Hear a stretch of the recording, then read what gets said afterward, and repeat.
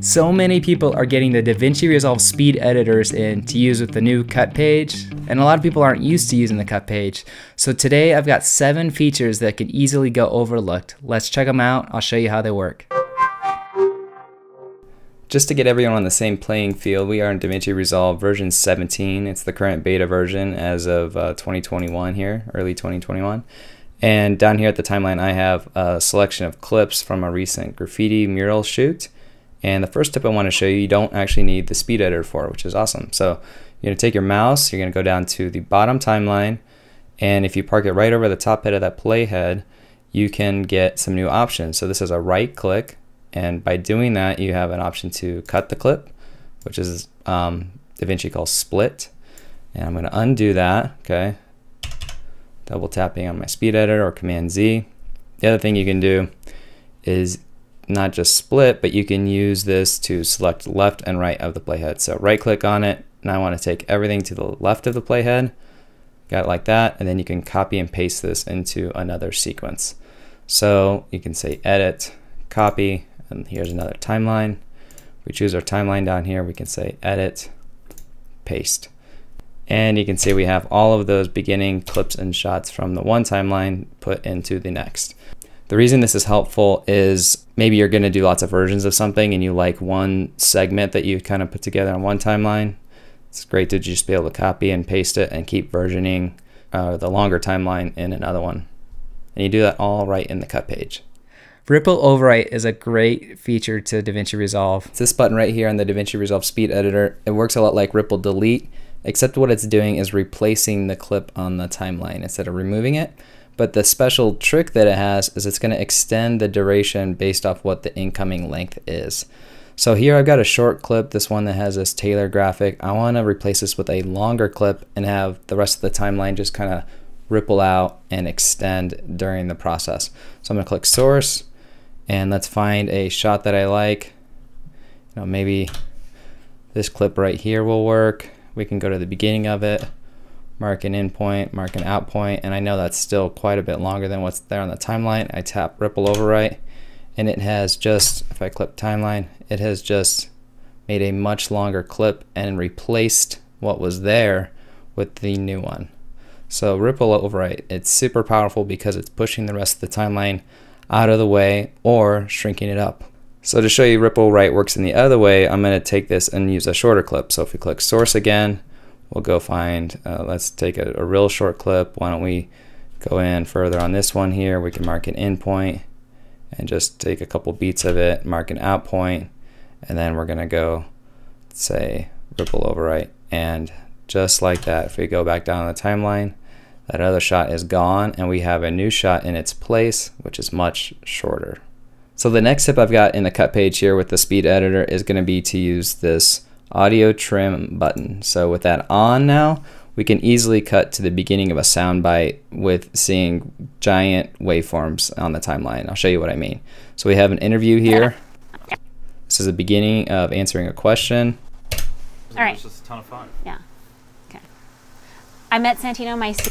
All right, so to trim that up, it's really easy. So you can see it right now like little tiny waveforms, but what that button does is it makes them giant and it gets rid of your thumbnails. So if I say trim in with the speed editor, hold that down, It's just a ton of fun. Yeah. Okay. and we can see right there is where the beginning of the soundbite happens. Release it. I met Santino, my... So you can see by having that giant view, that helps a lot. If it's off, which is what it is by default, I think, and it's grayed out, you're going to see the thumbnails move, but I don't think that's as useful. So like, let's say we want to trim the tail of this clip. We'll say trim out.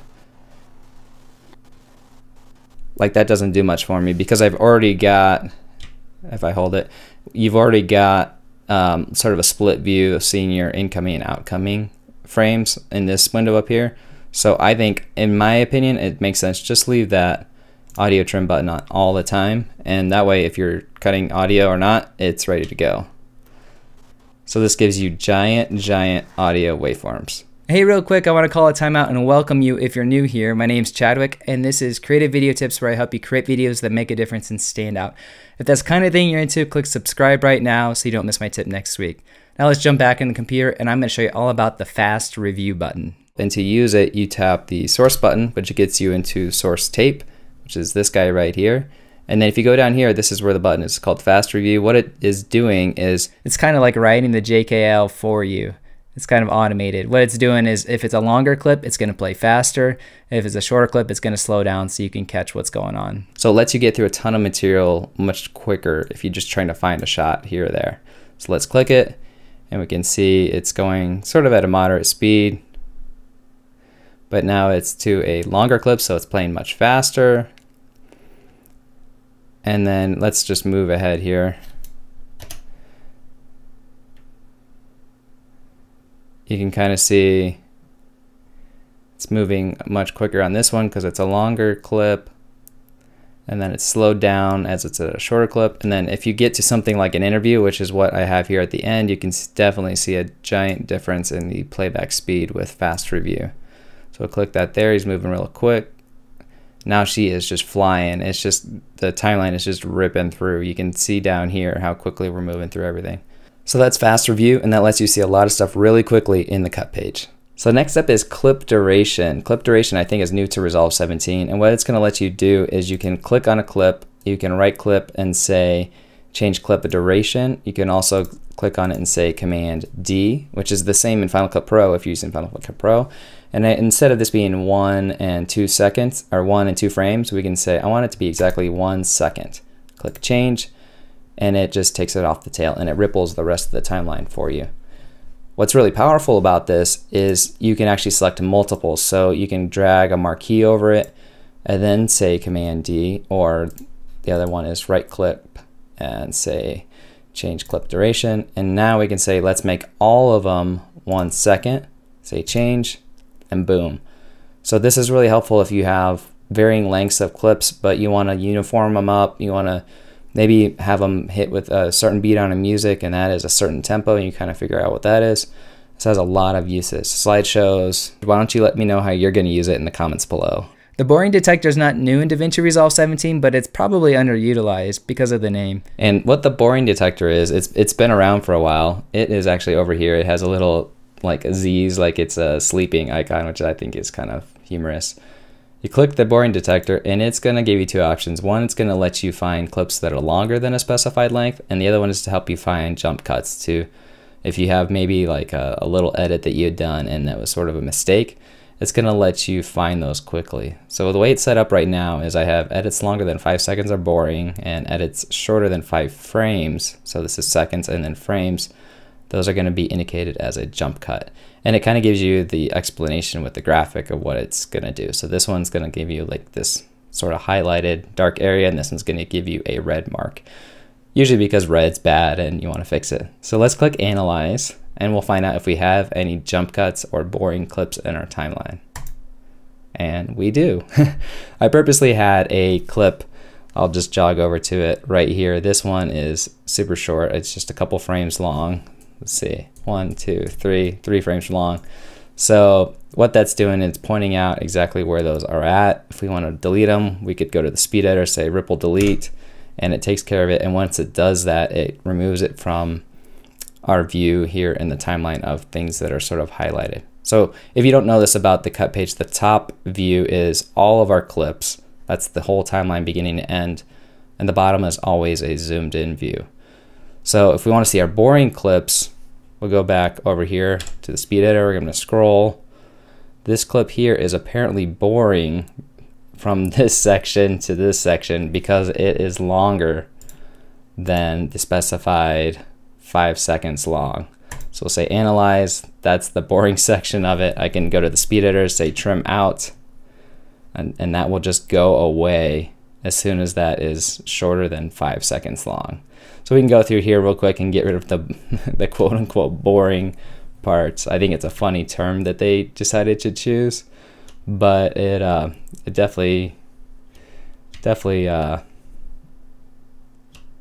you know, makes you pay attention to it, right? One last thing about the boring detector I want to mention is if you decide, hey, I don't think that's boring and it's got that highlighted, the way you get rid of it is you just tap the icon over here again and it gets rid of that highlighted section for you. You don't have to make it shorter. It's just showing you ideas of where you might want to consider trimming things up or deleting a jump cut. Real quick, before I move on to the last tip, I want you to leave a comment down below right now and let me know what's the hardest part of the cut page for you. What doesn't make sense? What can I maybe help you with? So the last tip I want to show you in the cut page, which is super worth knowing about and using, is source tape. The source tape lets you view a ton of clips all at once. It's essentially a string out without having to make a string out. That's what makes the cut page so great. So if I tap source on my speed editor here, it's going to bring up every single clip that I have in the project. It's like searching through all my bins. It's doing all that assistant editor work for me.